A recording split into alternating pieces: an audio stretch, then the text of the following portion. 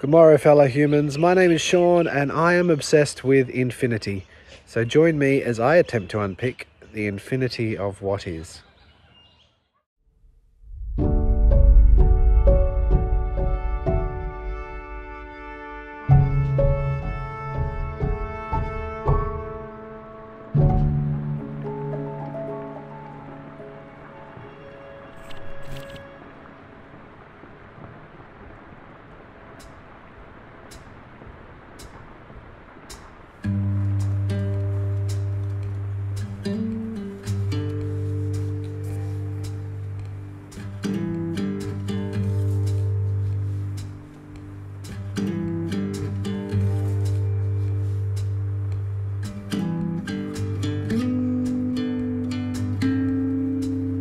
I'm sure we've all seen that same video, where the camera pulls away from the erupting surface of a yellowy orange star, tracking up and out as planets whiz past like telegraph poles, on through a flash of asteroids before a rainbow of planetary giants launch themselves into the distance as if hit for six by God himself, until finally the imagery catapults us through a rain of neighbouring stars out into a bird's eye view of a galactic spiral that lay strewn against an endless smattering of sparkling cosmic fidgets.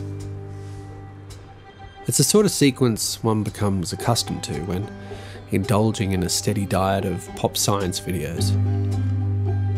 But as big and beautiful as these high-res renders can be, they can actually harbour a hidden injustice, especially when considering that they offer next to zero factual information. The relative scale of planets and their shared distances all tend to be judged purely by the artist's eye. Not to mention that for such a sequence to be captured on film, the camera would have been travelling at many times the speed of light, which, might make the task of capturing such imagery just a tad difficult.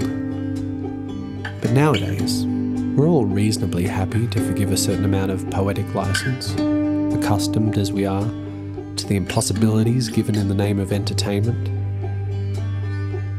But the troubling aspect of these sequences is not so much found in their wild inaccuracies, more in a subtle act of desensitization that quietly denies us the most vital element of having these big ideas. What we have been robbed of is the emotion attained when imagining the unimaginable.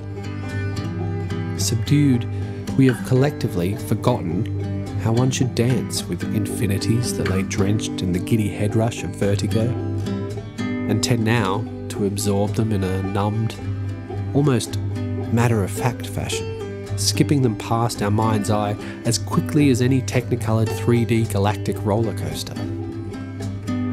So, when visualising the various ideas in this series, I'm again going to make the humble request that you take that little extra moment to sit with a thought, because whenever we as individuals do so choose to take on that added moment of attentive visualisation and reflection, what we find is that waiting for us just below the surface is the distinct quality of being pushed beyond the boundaries of our comprehension. So let's see how far we can go. Let's just see how long each of us can hold out in our attempt at coercing this mind-boggling perspective into our modest movies of the mind. Are we ready? Firstly, imagine that you could take your car and drive it in a straight line at 100 kilometers per hour without stopping, ongoing and uninterrupted, conquering the full equator of the Earth as you round back upon where you first began. At this speed, it would take you just on 17 days to complete the entire round trip.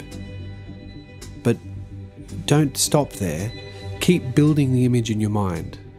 Imagine sitting there Monday to Sunday, day and night, twice over, and half again, the world passing beneath your feet at the speed of the average motor freeway. This 2.5 week long journey, this is the size of our precious blue-green dot. It's not so easy to do, is it? But trudge on we must. So now, sitting high above our car, towing a line between falling in and falling away, we find ourselves inside the International Space Station, no longer passing over a minuscule 100 kilometres for every hour, but in freefall, travelling over 7 kilometres every second, passing over the same 100 kilometres in less than 15 seconds. We're now moving so fast that it takes us a mere 93 minutes to complete our first orbit, lapping our non-stop driver more than 260 times before reaching their journey's end. But why stop here? Why not travel as fast as universally possible, surfing a crest of an invisible electromagnetic wave, traversing the open regions of space at speeds reaching towards 299,792 kilometres per second, the speed of light. As we build towards these speeds, we now begin to lap the Earth's equatorial loop 7.5 times every single second. Count them. 1 Mississippi, 2 Mississippi. It's about 1.5 laps of the Earth for each syllable of the word Mississippi. Now, whilst trying to hold this image in our mind's eye, let's continue to widen the scope, aiming now for a point upon the horizon approximately 32 Earths away, and a massive 160-day night stayover in our non-stop car. A convoy which, if we began it in the early days of the new year, it would only come to its end sometime in the first week of June. So picture that, sitting in your car with the Earth slowly retreating in your rearview mirror for more than 5 enduring months, time enough for the isolation madness to start kicking in, and all the while as you make your way across that one large step, the spherical beacon of the moon looms ever larger against the star-pitted sky. But what if we again shift our perspective in the hope that we might be able to hold on to the mental image just that little bit longer? Now I want you to visualise the enormity of the Earth and Moon's affinity by witnessing it from a bird's eye perspective, where the Earth now appears relative to our vantage point as equal to the size of an ordinary grape, and the Moon, now the size of a pea, circles that Earth once every month at the relative distance of 40 centimetres or 16 inches, or whilst an indiscernible microscopic car travels slowly across the void, completing 1 centimetre every 4 days. So don't be fooled. Just to say that this is a really long way is a fairly seismic understatement. But as large as it is, when riding upon our wave of light, this once seemingly endless stay in confinement now has the ability to spark in and out of existence in a mere moment, crossing the entire chasm in a brief 1.28 seconds. That's the Earth to the Moon in 1 Mississippi, 2. All good so far? Alright, let's keep driving. From here on, if our cabin-fevered travellers were determined enough to try and make it as far as the sun, they would at some point be forced to participate in the obligatory passing down of the journey's torch, as well as the passing on of genes, as the wastelands of this vast desert crossing would offer very little respite within 2, 3, most likely 4 generations, arriving at its final destination not before seeing out a lengthy 177 years. So up to you whether you wish to play that little video in your head or not. From the vantage of our bird's eye view, we can now imagine this nearly 2-century-long trek as being the equivalent distance of 1.5 football fields in length, separating the sun from our fragile grape-pea duo. A clearly ludicrous distance already, but when riding upon the universal speed limit, our indelible light wave has the ability to close this gap in a meagre 8 minutes and 12 seconds, which if you're happy just to sit out the next 8-ish minutes, I think you would have little trouble in appreciating the immensity of this abyss a distance that's referred to as 1 astronomical unit, or AU for short. From the Sun, Jupiter is over 5 times this distance, at 5.2 AU away, and Neptune is a whopping 30 AU away, the equivalent of a 5,320-year-long drive. But of course, the Sun's influence doesn't stop at the outer planets. So far as we can see, the influence is still present between 100 and 200,000 AU, past the edge of a cloud of water ice particles that we call the Oort cloud. It's a place so distant that even our coma of light waves won't arrive before a tedious 3-year journey. So what does this mean for our generations of backpacking road trippers? Well, for them, this means that if we were to drive this distance uninterrupted, day and night, at our strict 100 kilometers per hour, they would have needed to have left the Earth sometime during the Eocene epoch, approximately 35 million years ago, when our ancestors had yet to even leave the safety of the trees. So welcome to our tiny little solar system, a few specks upon a dot. Our nearest celestial neighbour, Proxima Centauri, it's not too much further on, just a mere 1.24 light years further than that previous 3 light year marker of the Sun's influence. This taking our total years driving figure up to a casual 49,100,000 years, just peanuts really. But as you can see, we're now getting into those numbers which, due to their immensity, simply become too abstract for the mind to fathom. So let's ditch the car at the side of the old space road and get back to our good old grain of sand analogy. Now, if the Earth was no longer a grape, but the size of a grain of sand, the Sun would be about the size of a beach ball, taking approximately 1.3 million Earths to fill the Sun. So are we having fun yet? Okay, so let's now take the Sun and make it the size of a grain of sand. At this scale, Proxima Centauri is now 1,572 kilometres away, the equivalent of driving direct from Melbourne to Brisbane. So that's 1 grain of sand, sipping coffee under the grey skies of Melbourne, whilst another soaks in the sun on the beaches of Brisbane with absolutely nothing in between. So sorry about that, New South Wales. And the Milky Way galaxy? The galaxy which contains our Sun, Proxima Centauri, and another 100 to 400 billion stars? This majestic vortex of light is at this scale approximately 60% the size of the actual Sun. And still the story grows. Because if we were to imagine the entire Milky Way galaxy as being the size of a single grain of sand itself, then the entire observable universe would be approximately 1 kilometre cubed, side to side, top to bottom, and it would contain at least 2 trillion grains of sand, each a galaxy and each containing more stars and planets than there are grains of sand on all the beaches in all the world. Imagine shooting 2 trillion grains of sand into the sky across a 1 by 1 kilometre cube and then taking a snapshot. This is the universe as we see it, all floating carelessly above a cheery 10 or so minute walk. So, have you given up yet? And is that even it? Currently, we understand the universe to be around 13.8 billion years old.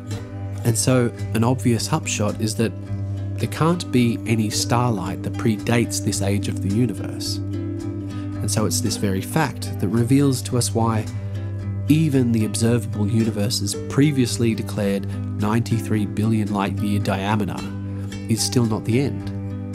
Simply because anything that we can describe as being observable from our vantage point in space must reside within a 13.8 billion year old light horizon. Now, this is a fairly well-known and relatively easy concept to understand, so we'll just do a quick refresher. Due to the finite speed of light, the further away a light source is, the longer it must have taken for its light to reach us. And so the further abroad we look, the older the light. And so when we begin to identify starlight, whose age is now approaching the age of the universe, what we're seeing is the actual light that was emitted at the birth of starlight. This was a mere 400,000 years after the Big Bang. And so this boundary to our line of sight, what we call the observable universe, doesn't in any way suggest that space or time ends on these horizons, as it is with any horizon, such as one seen in a boat surrounded by water. As we move, our horizon will move with us. However, it is nonetheless upon this illusory boundary where we do reach the edge of our confirmed knowledge, and the first of many such shorelines of understanding. A description of the universe past this boundary is one that we're at least fairly sure exists, but in what forms or how much further the universe expands in its current state is a question still in hot debate.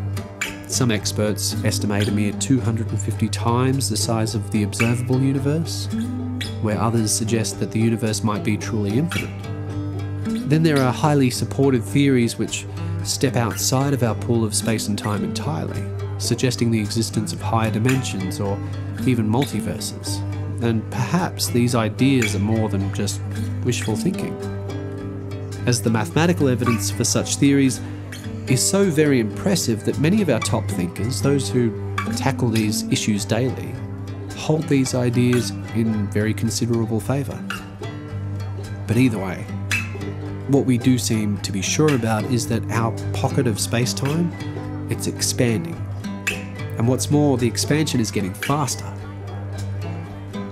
But the question that intrigues me is what, where or when is the universe expanding into?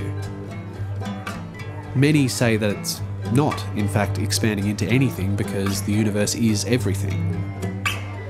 But as far as I'm concerned, this can be interpreted in two different ways, as it might suggest that the universe as we know it continues infinitely, or that beyond its finite nature exists a true nothingness, which in its own way would exist in an infinite state. But here is where we now have the freedom to dip that first toe into the unknown and to start considering what this idea of infinite expansion might mean for us, the infinitesimal speck upon a speck. Because from our vantage point, we do appear to exist within a vast, endless, ever-expanding and almost totally empty universe. It's utterly empty. In fact, the observable universe is so devoid of matter that if we were to collect all matter residing within it and brought it into a single place, it would only fill a cube 1,000 light years side to side. Now that's a mere 0.0000000000000000042% of the known universe. So how are we supposed to feel about such a relationship between the infinite void and an infinitesimal I that sits at our centre? Often, and quite understandably, this image of the universe can leave us feeling, well, small, insignificant and devoid of meaning, even just blatantly scared. But what must always be remembered is that if reality is indeed infinite, then any representation of scale will only ever be one of a mere finite perspective. For in contrast to these unfathomably large scales, the perspective at the alternate end of scale will show us how we will always be as comparatively grandiose to it as the outer universe is to us.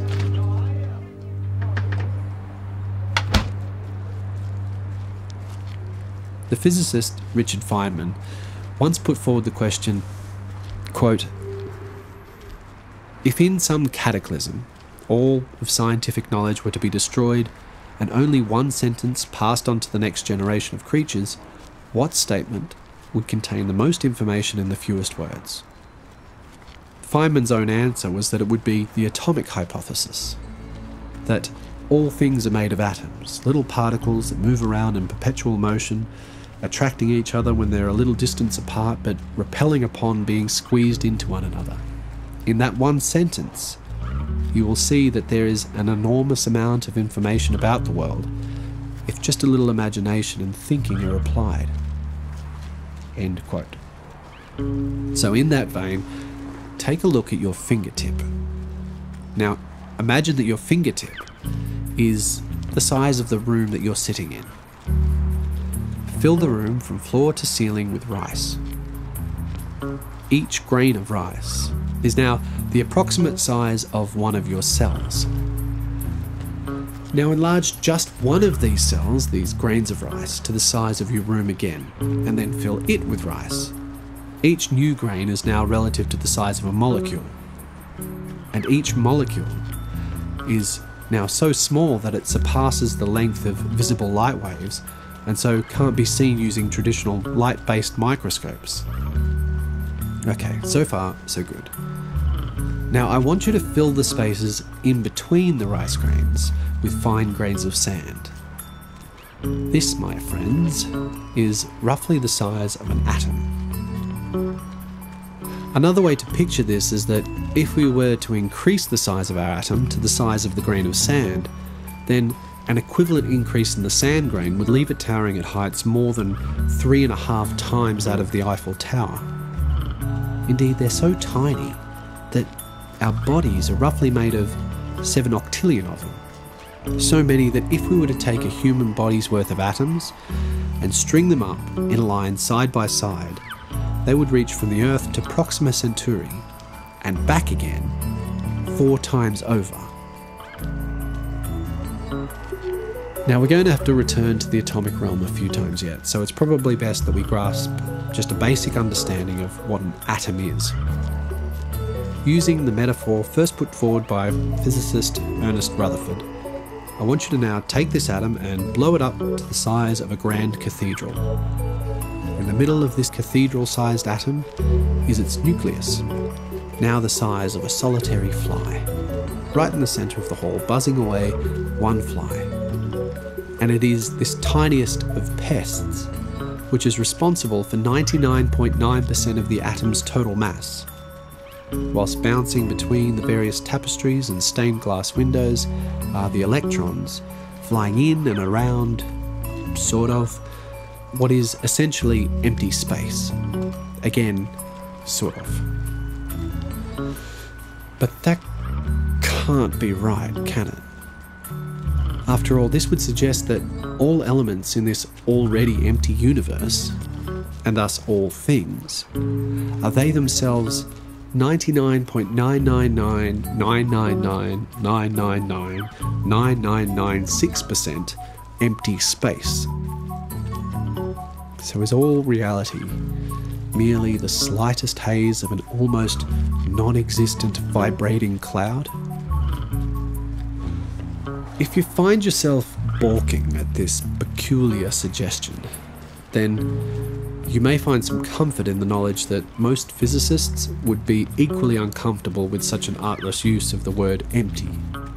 For as we shall later uncover, the true nature of empty space, in spite of what many think, is as intriguing as it is complex. Though it still seems that even with a deeper understanding of this emptiness, we're unlikely to ever free ourselves from any amount of peculiarity. What it does mean, though, is that this empty interpretation of both the universe and the atom should only be considered as partially true, a perspective which becomes relevant only in the precise moment when we take our measurement of the subatomic particle. So let's take a look at these subatomic particles. What about the electrons? If the nucleus can be appreciated as being the equivalent size of a fly in a cathedral, how big's the electron? Is it smaller again? Well, yes, much smaller, sometimes, and sort of. When we refer to such particles, we often make the mistake of thinking about them as tiny floating billiard balls. Though what this would then suggest is that these particles should have a definite location in both space and time, just as a billiard ball does upon a billiard table. Though our current understanding of matter tells us a very different story, stating that matter must not only be thought of as having these particle-like properties, but also as having wave-like properties. This is, of course, quite peculiar, as the nature of a wave is something quite different to the nature of a particle, in that it must exist, not as a finite block filling a single unit of space or time, but as a movement, a permeation through a medium, evolving its position in both space and time. Unlike the nature of being, which we associate with particles and objects, a wave is, in contrast, a type of happening. If we were to constrain this wave to a solitary moment in time, it may be assumed that its nature was point-like and non-spatial, but when unfolding through time, its true spread-out nature is revealed. So, due to this wave-like nature of matter, we tend to get a few curious interpretations about what an electron actually is, and even more peculiar, what it's actually doing. For up until the moment when we take the measurement of the electron's speed or location, that suggested empty space, which initially filled the cathedral, instead now starts to behave much more like a liquid, as if it was filled with a waving cloud of some sort. This being the wave function of the electron. But the electron hasn't become a wave as you might imagine, as this wave is instead a wave function of probability. And it is the electron's potential location that somehow fills the empty space. And it is the potential location which gives the atom its unique shape, specific to its count of particles and its level of complexity. As things can get a little bit head-scratchy with these topics, I'm going to attempt to illuminate them in much greater detail across later episodes, but just for now, in regards to our descent of scale, we'll continue to focus on the particle-like nature of the electron, for when we do choose to measure its position, it does, as one would hope, and appears in a single spot just as any respectable particle should. The only issue is that it doesn't tend to make things any simpler, for it's a particle so small that not only is it incapable of ever being divided, but it can't even be said that it's taking up any space at all. It's what physicists like to call a point-like particle. In other words, the size of the electron is comically somewhere between the size of the entire atom and practically non-existent. So, there you go. I hope that was helpful. Point-like particles are the smallest things we have ever discovered, believed to host no spatial dimension at all. But though they seem lacking in this spatial dimension, they do host some portion of mass, as well as a certain magnetic influence called spin, which extends into their environment. And electrons also have the ability to both emit and absorb the massless photons that we experience as light. All which seems to evoke a curious question regarding the division between a particle's state of being and its state of influence. But let's not get sidetracked with that conundrum just yet. For now, as they are considered to host no internal structure, they are referred to as non-spatial, and it's in this sense that they're often suggested to sit upon some sort of space-time bedrock, in that they're called fundamental, as if they were the ground floor of matter. So what about that fly in the centre of the atom? What do we know about its innards? Inside the nucleus are the protons and the neutrons, and inside the protons and neutrons are the quarks. A simple trio made of 2 up quarks and a down quark for every proton, and 2 down quarks with 1 up quark for every neutron. 2 unique particles which, remarkably, like the electrons, are not considered to have any spatial dimension at all. Never have we ever discovered anything smaller than these 3 particles, and as such, the up quark, the down quark, and the electrons are considered to be the fundamental building blocks of all matter. Practically everything that is so because of the relationships of these three, and only three, non-sized particles. I have to say, this question how really seems to be paying off. Okay, but that's matter. Can it be said that anything lies beneath matter? The issue is that at this size, concepts of shape, size, and things need to be re-evaluated.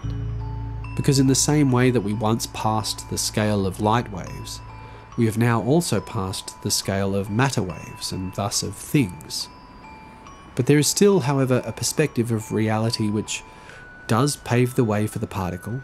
Indeed, with a greater understanding of this realm, we shall come to realise that the notion of these particles has been illusory all along. But what could be smaller than non-spatial, you ask?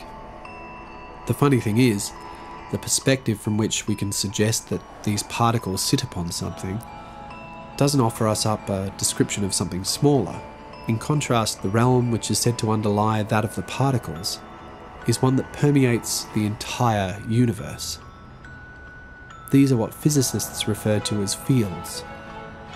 Invisible fields of force which are everywhere, in every moment, not only interacting with particles, but giving rise to them. And it is these fields that also give empty space its intriguing and complex nature, something which we will invest our time into across the coming episodes. However, beyond this scale, at the extremity of the deep dive where concepts relating to both space and time cease to be relevant, we reach the mysterious and all-important Planck length and the theoretical realm of quantum foam. Now remember that this is a perspective of reality that surrounds and penetrates us at every moment and exists at the smallest scale of your own body and is in existence across the entirety of the universe right now. So how big is the Planck length? Well, it's visualizing time again. The human eye can see about 1/10 of a millimetre, or the average width of a human hair. Now enlarge this hair to the size of the entire observable universe. An atom is now 1 light year across, and the Planck length is now 1/10 of a millimetre, the width of a human hair. So now stop and just take that moment for yourself again. The universe that we mere apes have thus far uncovered simply by asking the question how, time and time again, has now been revealed to us as being as big as the observable universe is to a human hair, as a human hair is to the Planck length. Clearly, it's impossible to fully visualize this picture of the universe as a whole, but it's definitely fun to try. The boundless large meeting the boundless small, as viewed from the vantage point of our species, a species who have only within the last 50 years been able to reach their own moon. And I promise you, it is worth it to just take that moment and to sit with the thought. Because it's here that we again find another shoreline in our understanding.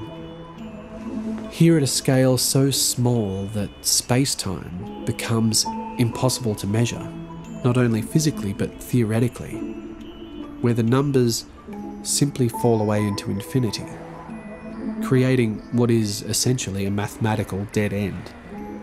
Why? Well, because we simply don't have the necessary language required to ask the next right question.